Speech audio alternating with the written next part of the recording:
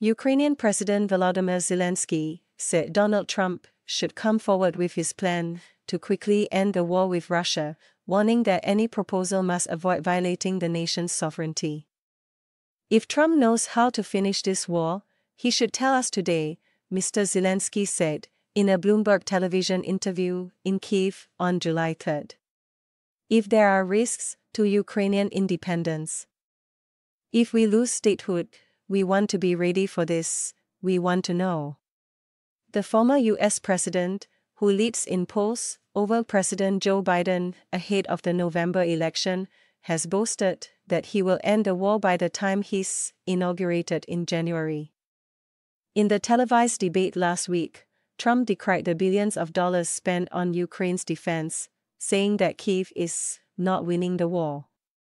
In a nearly hour-long interview, the Ukrainian leader lamented the delays in weapons deliveries from Western allies and said he was potentially ready to meet Trump to hear his team's proposals. "They can't plan my life and life of our people and our children," he said. "We want to understand whether in November we will have the powerful support of the US or will be all alone."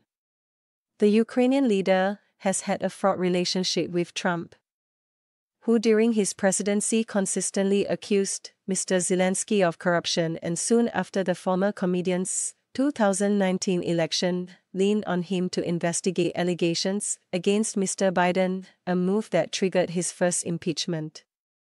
Responding to questions from Bloomberg on July 3, Mr. Stephen Chang, the Trump campaign's communications director, said the prospective Republican presidential candidate will do what is necessary to restore peace and rebuild American strength and deterrence on the world stage. "He is the only person who can make that happen," Mr. Chang said.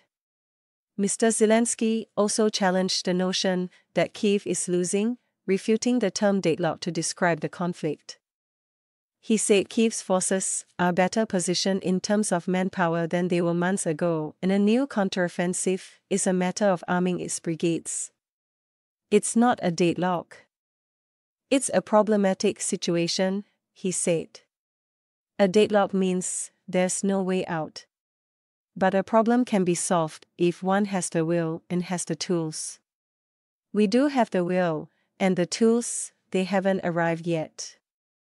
As the Kremlin's full-scale invasion goes well into its third year, dwindling stockpiles of weapons and ammunition among Ukrainian forces have been exploited by Russia's military, which has made incremental gains since the beginning of the year.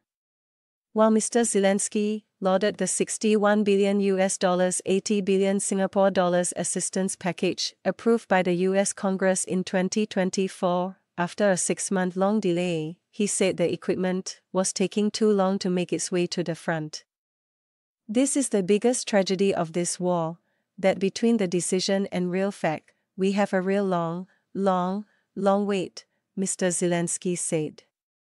NATO allies agreed on July 3 they should aim to provide at least €40 billion $58 billion Singapore dollars in military aid for Ukraine per year, but refrain from explicit pledges for the years ahead, according to alliance diplomats.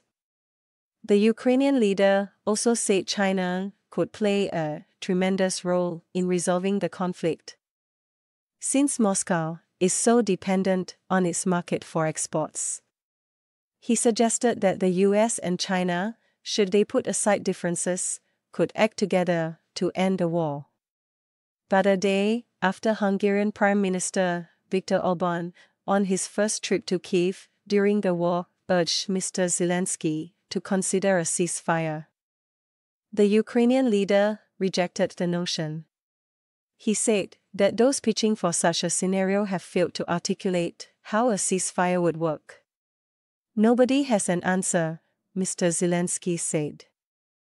"I'm not accusing, I'm just explaining." Mr. Zelensky declined to weigh in on Mr. Biden's disastrous performance in last week's debate, which he said he watched instead of domestic politics. He gauged each candidate's position on Ukraine. Still, he said that as a former television personality, the medium can influence how the public perceives a leader.